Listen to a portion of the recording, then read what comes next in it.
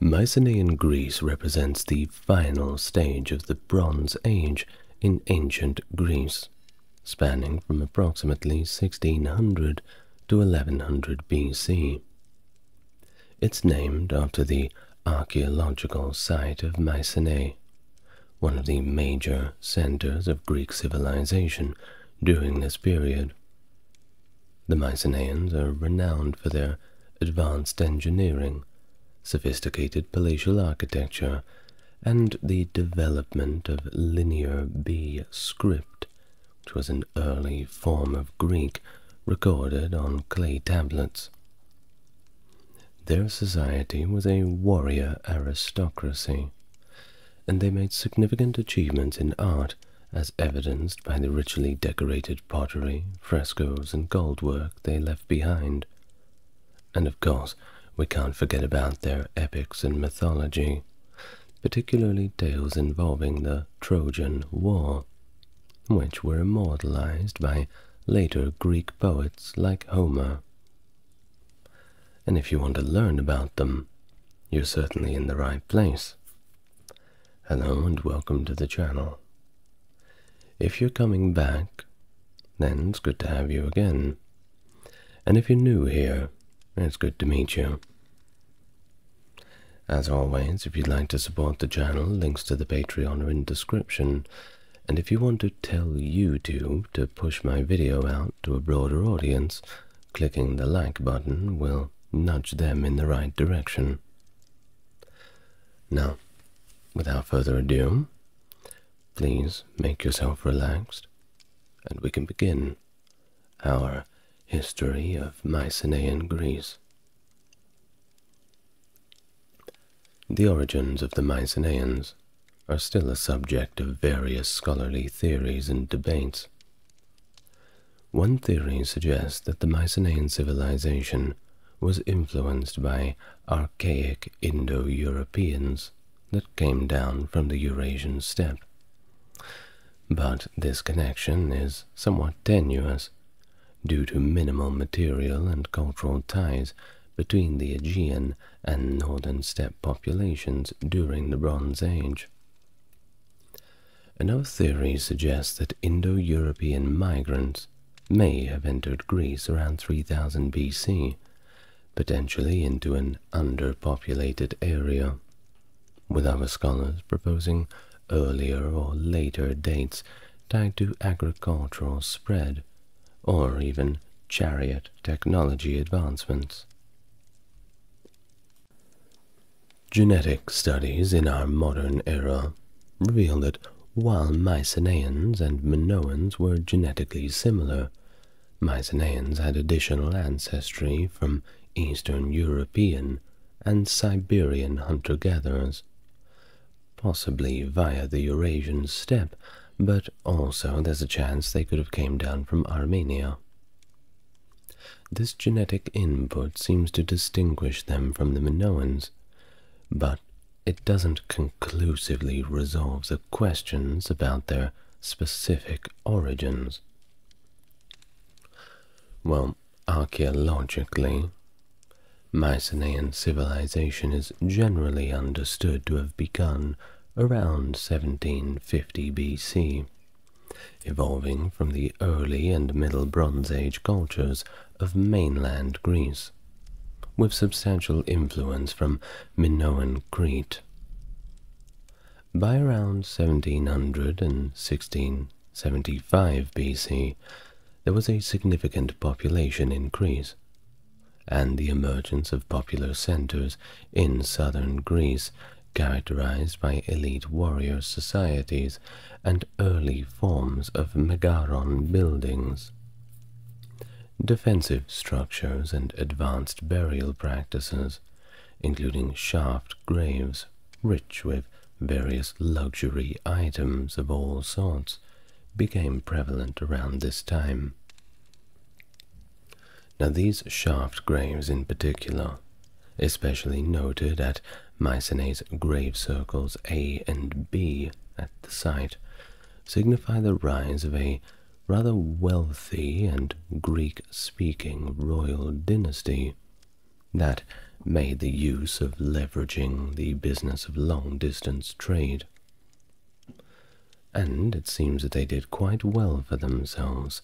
In fact, gold-adorned burials were rather typical for the elite, with men often buried in golden masks along with golden armor, and women in gold crowns and ornamented clothing.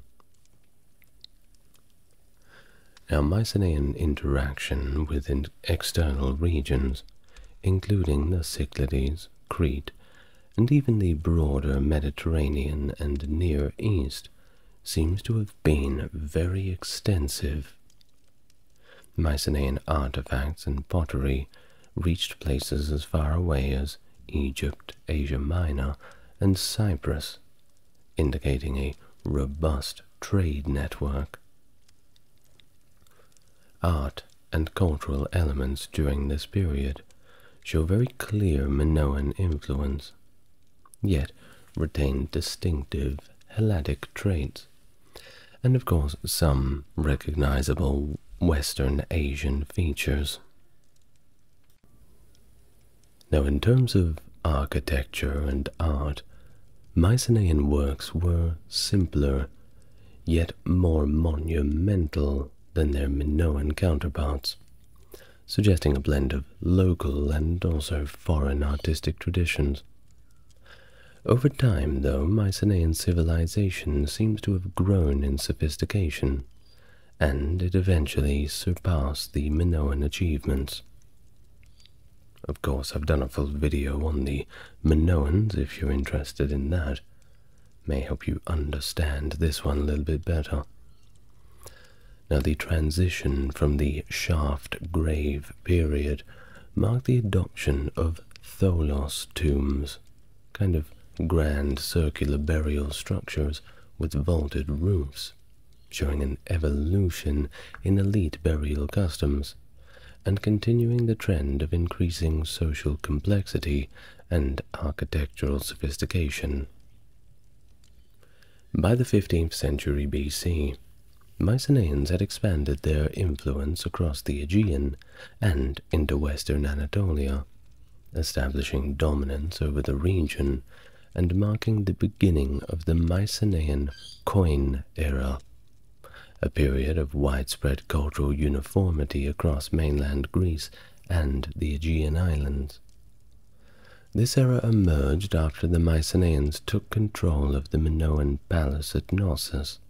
That was around 1450 BC. Then they went on to blend Minoan culture with their own to form a kind of hybrid civilization. The Mycenaeans utilized the collapse of Minoan power to extend their trade networks extensively. By the early 14th century BC, they reached as far as Cyprus, the Near East, Italy, and Spain, exploiting new commercial opportunities. This period also saw the introduction of the Linear B script at Knossos, which was an adaptation of Minoan Linear A, spreading across Mycenaean palatial centers and providing crucial data on their administrative systems, though the records are a little bit too fragmented to fully reconstruct the politics of Bronze Age Greece, so we can only do what we can and fill in the gaps with the rest. Now, on to Miletus in Asia Minor, where archaeological findings suggest a Mycenaean settlement from around 1450, replacing either Minoan installations, earlier Minoan installations rather. Miletus evolved into a significant Mycenaean hub until around the 12th century BC, a fact that is corroborated by records from the Hittites describing Miletos, or Milawater in Hittite, as a vital Mycenaean base in Asia Minor. Mycenaean influence also extended to nearby sites like Iasus and Ephesus, On the mainland, new palace complexes began to emerge around this time, signaling a shift towards more organized and monumental architectural projects. Initial palace structures included Megaron-type buildings, like the Menelaon in Sparta. From around 1400 BC, true palatial complexes with cyclopean masonry began to appear, as seen in Mycenae and Tiryns. Additional palaces were constructed in locations such as Medea, Athens, Pylos, Eleusis, Thebes, or Kamenos, and even as far north as Iolcos in Thessaly, the northernmost Mycenaean center. The palace at Knossos underwent significant renovations during this period, including the construction of a new throne room to suit the Mycenaean administrative needs. These palaces functioned within a highly structured bureaucratic system, where administrative duties were categorized and specialized. At the apex of this hierarchy was the king, which they called a wanax, who held complete authority as the chief landlord, spiritual leader, military commander, entrepreneur, and trader. His rule was supported by a network of high officials, illustrating a sophisticated and centralized governance system that facilitated Mycenaean expansion and cultural dominance during this era. The involvement of Ahiawa, identified by scholars as Mycenaean Greece, in the political and military affairs of Western Anatolia during the Late Bronze Age is well documented in Hittite texts. These texts, dating from around 1400 to 1220 BC, portray the kings of Ahiawa, the Hittite word for Mycenaean Greece, as significant players, capable of engaging diplomatically and militarily with the Hittite Empire. The exact geographic extent of the Ahiawa is not clear from the texts, at least the ones that we have now, but it likely included parts of mainland Greece and probably the Aegean Islands. Around 1400 BC, Hittite records describe the activities of Artaxia, an Ahiawan leader who might be connected to the legendary Greek figure Atreus. Artaxia led military campaigns against Hittite vassals in western Anatolia, notably attacking the region ruled by Maduata. This period marked the beginning of Ahiawa's influence in Anatolia, often exerted by fomenting anti-Hittite rebellions among the Hittite vassals. Now by 1315, Ahiawa supported a major rebellion in Arzawa, which was a pretty significant Hittite vassal state. Now this shows its continued involvement in regional politics beyond its own borders, aimed specifically at undermining Hittite authority. Archaeological findings corroborate the textual evidence of Ahiawan control over several Aegean islands during this time. Now, during the reign of the Hittite king Hattusili III, that was from 1267 to 1237, the Ahiawan ruler was acknowledged as Great King, reflecting a status on par with the most powerful monarchs of the era, such as those of Egypt, Babylonia, and Assyria. Indeed, the same prefix is used for those other rulers in the Hittite materials. This recognition highlights the heightened political and military influence of the Ahiawa. At that time, Piama Radu, an anti-Hittite agitator, received support from the Mycenaean Greeks, causing significant disturbances that extended to Wilusa, which is possibly ancient Troy. It's one of the names that we have in Hittite records for it, and resulted in the seizure of the island of Lesbos. Now, this chaotic period, characterized by recurring conflicts and politics, might have laid the historical groundwork for the legendary accounts of the Trojan War.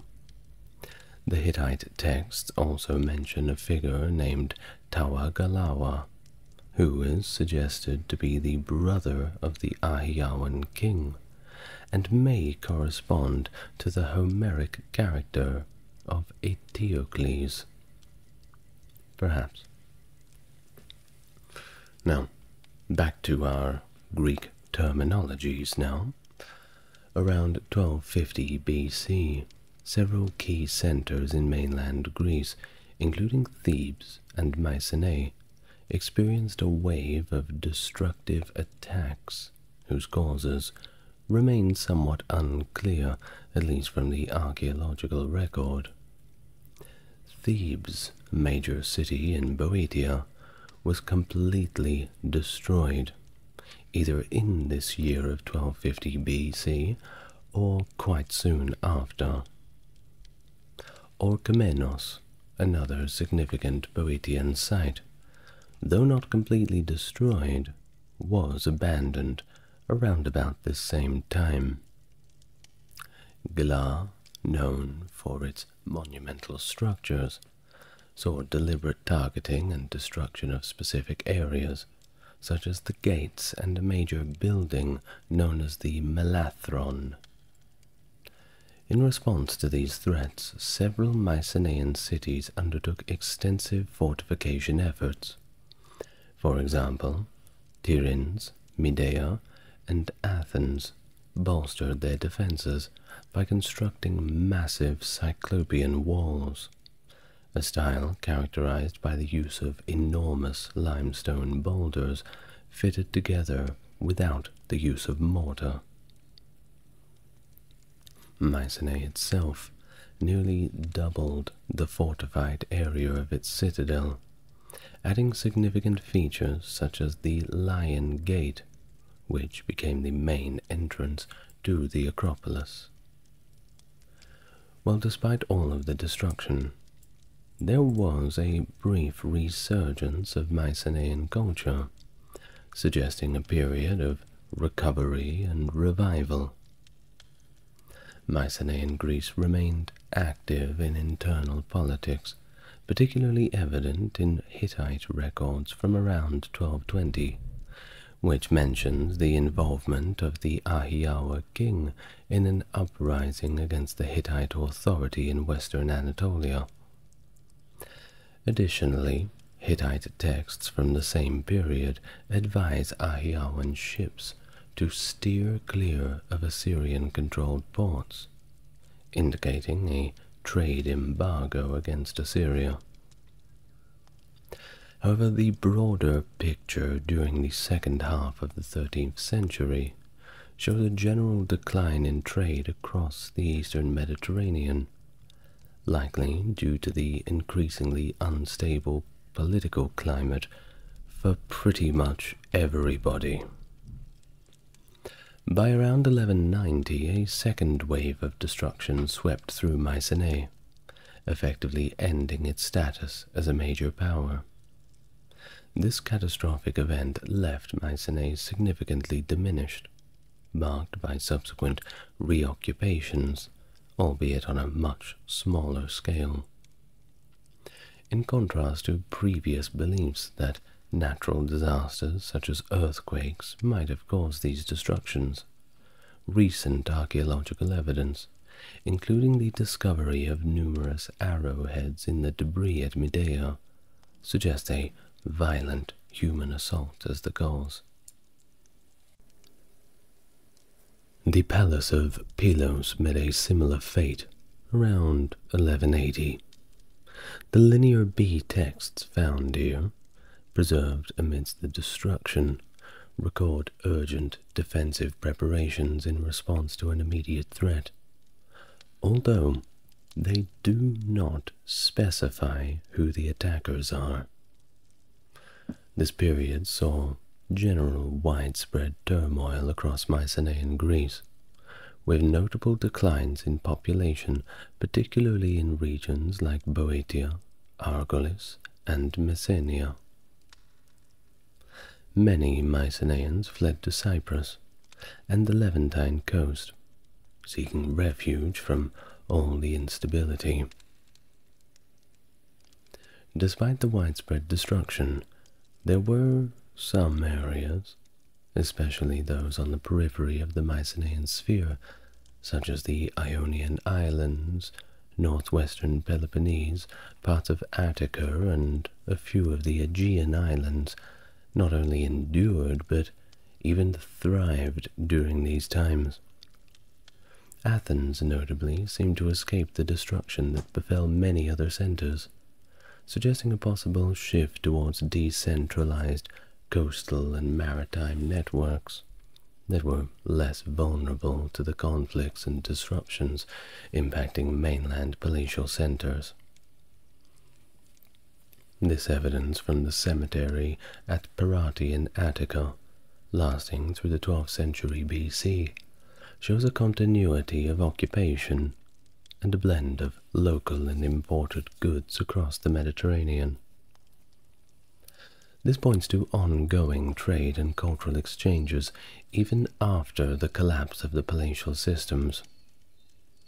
Similarly, the late Helladic 3C cemetery at Drivlia, near Porta Rafti, underscores Attica's continued participation in broader trade networks.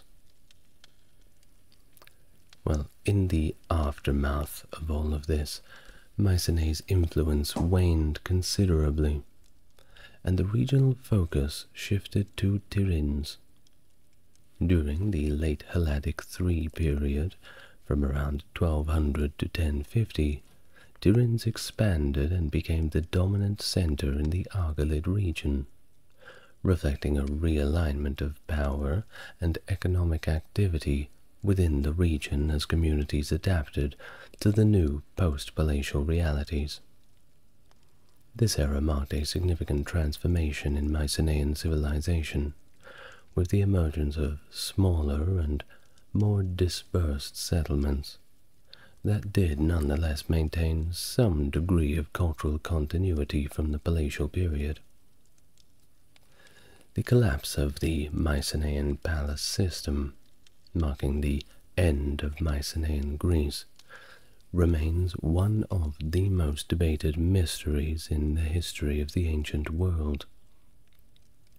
There are several competing theories that attempt to explain this decline, each of them supported by varying degrees of archaeological and textual evidence. So let's have a look. We'll go through a few of the theories and explain them briefly, and after that we'll get on to a little bit more of the cultural and societal aspects of Mycenaean Greece. Well, the first and probably the most popular theory is the one of population movement and invasion, first being the Dorian invasion. This long-held theory, rooted in ancient Greek tradition, suggests that the Dorians, an ethnically distinct group, speaking a variant of the Greek language, that being Doric, migrated southward over several years, and this migration caused widespread destruction, and eventually they settled in the regions that were formerly held by the Mycenaeans. The theory points to changes in burial practices and pottery styles as evidence of this new population's influence. And next, of course, we can't go past the Late Bronze Age without mentioning the mysterious Sea Peoples.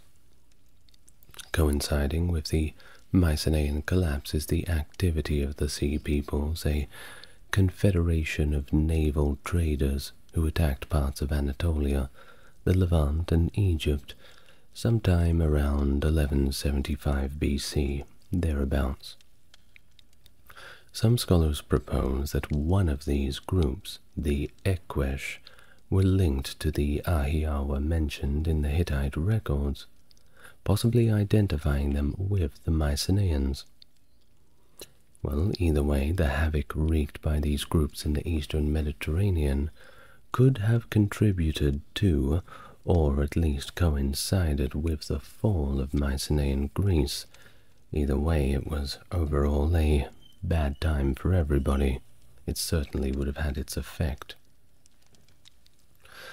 Then we have theories of internal conflict and social strife, which are also quite popular theories. First being civil unrest. This perspective argues that internal strife driven by the rigid and hierarchical structure of the Mycenaean society led to internecine warfare and rebellion against the ruling Wanaks. Remember, that is the Mycenaean word for king. This scenario suggests a collapse from within rather than due to external forces, a kind of political implosion. Next is a theory of economic and systemic breakdown. Economic decline and the breakdown of redistributive palace economies, which could no longer sustain the demands of its bureaucracy and military, may have also played a role in the collapse, but we need a little bit more elaboration on that. Hopefully we'll be able to find some more tablets and texts that will corroborate that theory. Next, of course, is natural disasters and environmental factors. Some researchers have suggested that prolonged droughts or climate changes may have undermined agricultural productivity, leading to economic and social stresses that the palatial system simply did not have the power to withstand. Of course, given the geological activity in the area, significant earthquakes could have damaged critical infrastructure, leading to economic difficulties and making the palaces vulnerable to invasion or simply internal collapse. Lastly, we have some theories regarding demographic and societal changes. Some theories suggest that overpopulation led to migration and societal shifts, a pattern observed in other ancient civilizations like the Minoans, the Harappans, and even later in the Western Roman Empire. The period following the Mycenaean collapse, roughly from around 1100 to 800 BC, is often referred to as the Greek Dark Ages. During this time, Greece saw a significant reduction in population and a loss of writing, which resulted in fewer and, frankly, less impressive material culture remains compared to the palatial period. The era was marked by simpler, more isolated communities that gradually developed into the classical city-states of our main conception of ancient Greece. Despite the variety of proposed explanations, there really isn't a single theory that comprehensively accounts for the decline of the Mycenaean civilization, and the topic continues and will continue for quite a while to be a fertile ground for research and debate among scholars. Now let's get on to a little bit of the economic information about the Mycenaeans, because they were quite formidable in that domain. The economy was complex and highly organized. It reveals a sophisticated society that managed resources and labor efficiently across various sectors.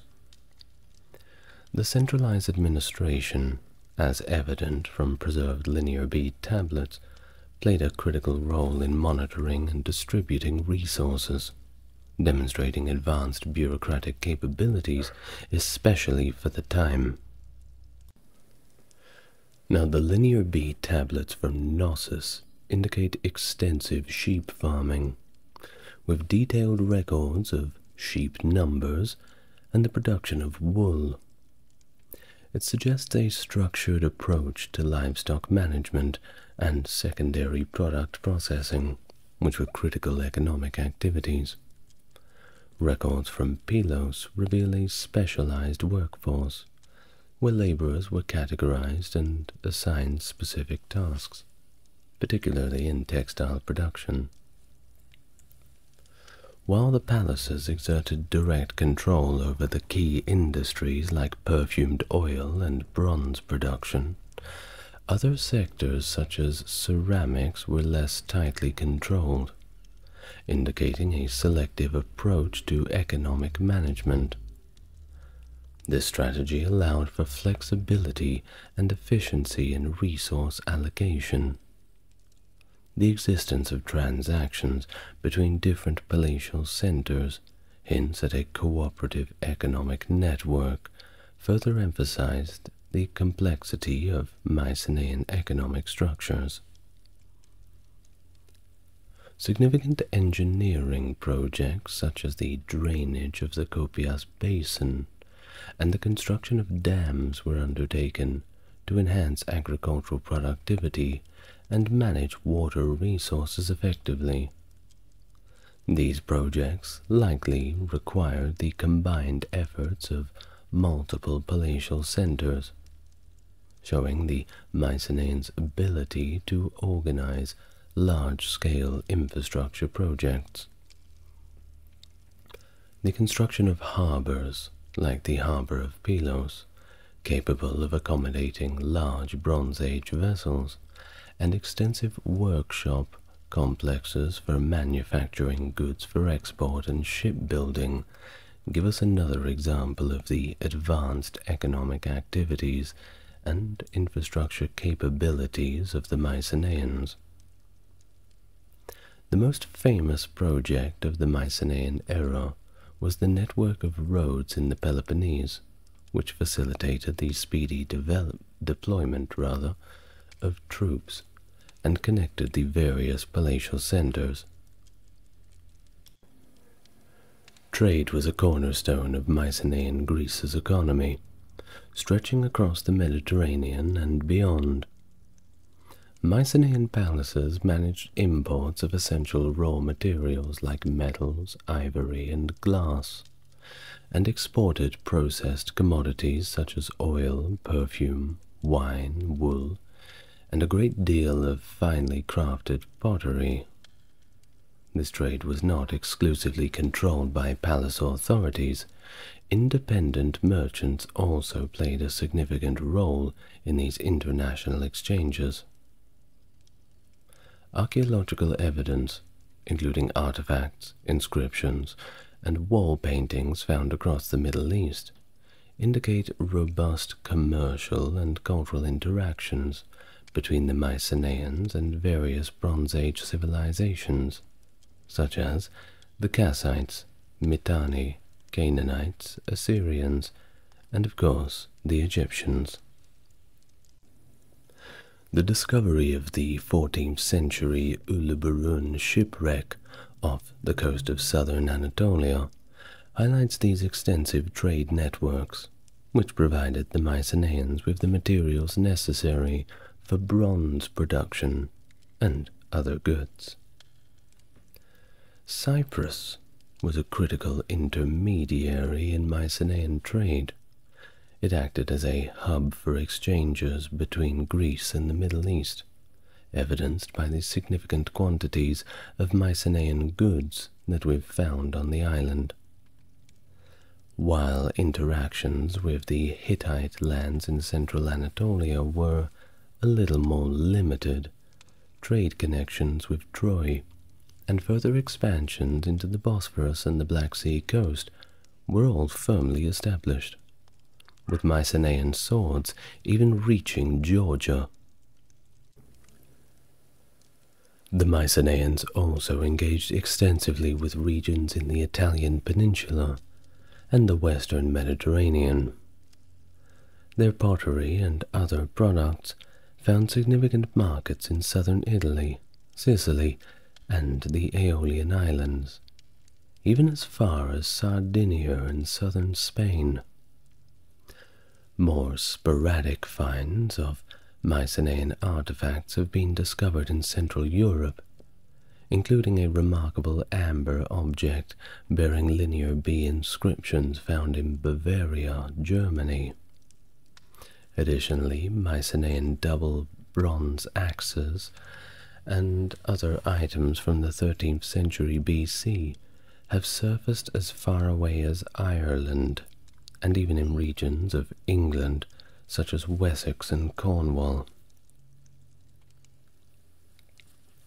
Evidence of opium use in Mycenaean culture has also been identified, with traces of it found in ceramic vases from this period.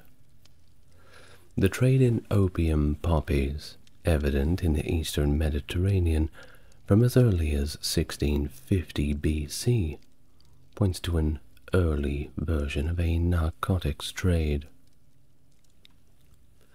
Mycenaean culture, as evidenced through their wall paintings and archaeological findings, shows a nuanced social structure regarding gender roles and the status of women. Women in Mycenae were typically portrayed in art wearing long dresses and adorned with jewelry such as beads, made from materials like carnelian and lapis lazuli. These beads, significant in Mycenaean society, were worn on bracelets, necklaces, and cloak buttons, and were often included in burial rites. In contrast to later Greek periods where female seclusion was more common, we don't have any evidence suggesting that Mycenaean women were secluded from men, and it appears that men and women interacted regularly in both domestic and economic settings. While men typically engaged in warfare and hunting, the involvement of women in hunting is somewhat debatable, with no firm evidence supporting their participation in warfare either. Mycenaean society was, as it seems to be, quite patriarchal, but rationing records indicate an equitable distribution of food, with women receiving the same rations as men. This suggests a certain level of equality in basic economic provisions. Women's economic roles, however, were largely defined by their social status and proximity to palatial centers. Linear B tablets mention work groups of female laborers, often working alongside their children, and closely managed by palace scribes. These women, likely low-ranking laborers, performed tasks such as textile production, and were possibly considered slaves. Although this is a point of contention, we don't really know for sure. Women could, however, attain positions of power and influence through religious roles. Titles such as priestess not only conferred social prestige, but also economic benefits, such as land holdings. The evidence indicates that while ordinary women may not have had the opportunity to own land or achieve economic independence, those who ascended to certain religious or skilled positions could exercise significant social authority. Elite women, though married to high-ranking officials and enjoying certain privileges, did not possess land or economic independence, on their own at least. Only through their husbands did they enjoy such things. Now, the Palace of Knossos, compared to other Mycenaean centers like Pylos, may have offered a more egalitarian setting for women, although this suggestion remains speculative with little concrete evidence to support a markedly different treatment of women there compared to other Mycenaean sites. During the Mycenaean period, burial practices varied, but inhumation was the predominant method, involving the burial of the body in the earth covered by dirt and stones. The earliest Mycenaean burials were primarily in individual graves, either simple pits or stone-lined cists, with offerings typically limited to pottery and occasional items of jewelry, but these were rare. Over time, however, groups of these graves, particularly those containing elite members of the community, were sometimes covered by a tumulus or mound, a practice with ancient origins possibly reflecting earlier traditions like those of the Kurgan culture. However, scholars now largely view Mycenaean burial customs as indigenous developments within mainland Greece, particularly exemplified by the native rulers interred in the shaft graves at Mycenae.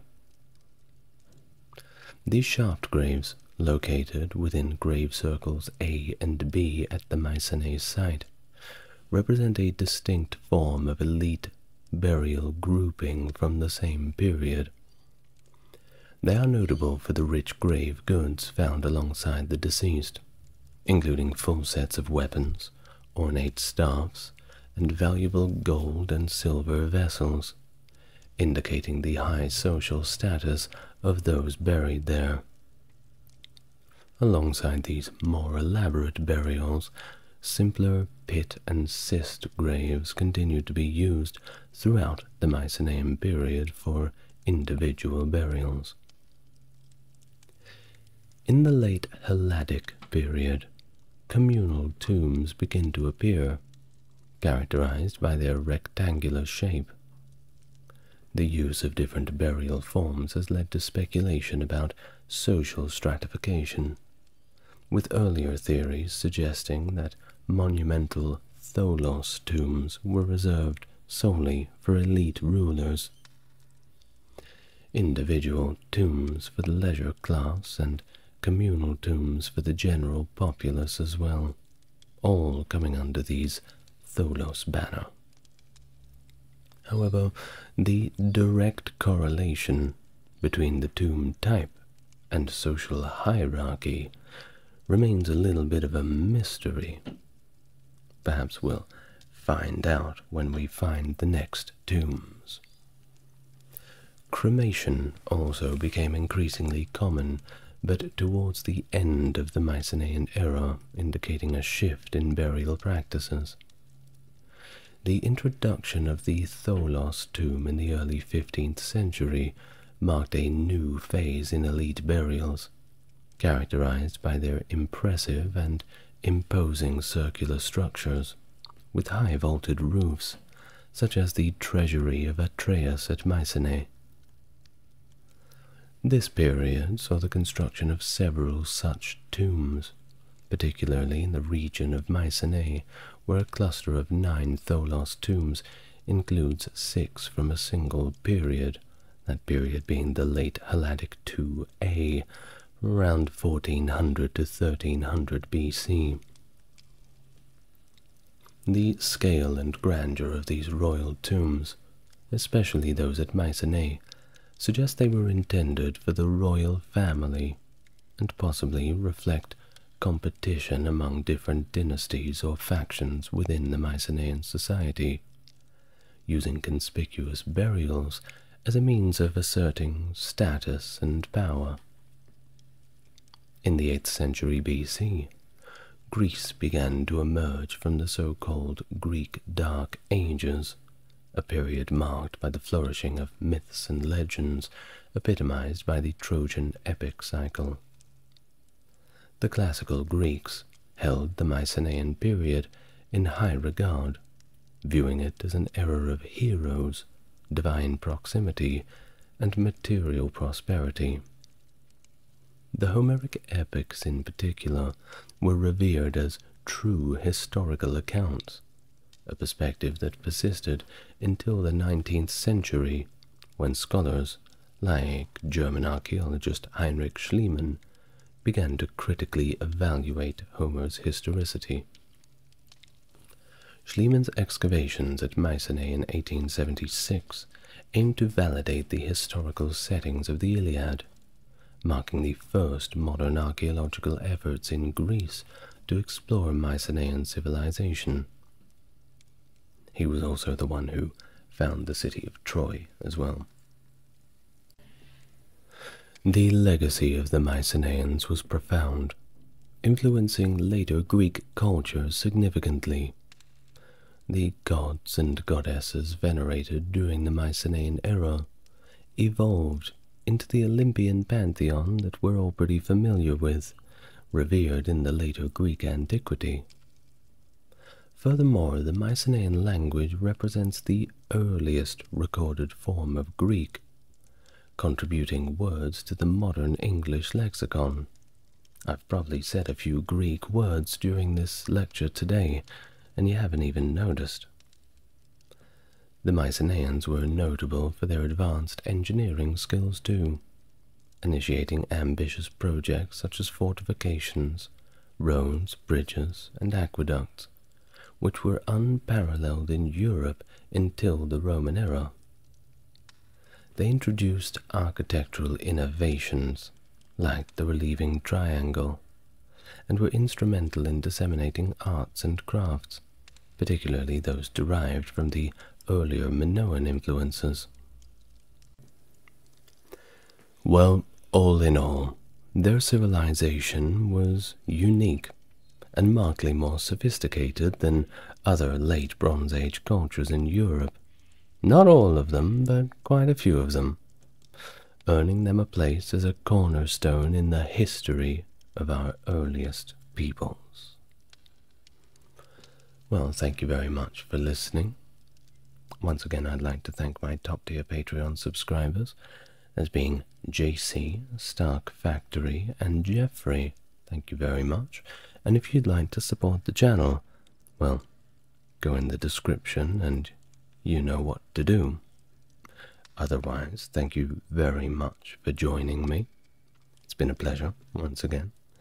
And I will see you next time. Good night for now.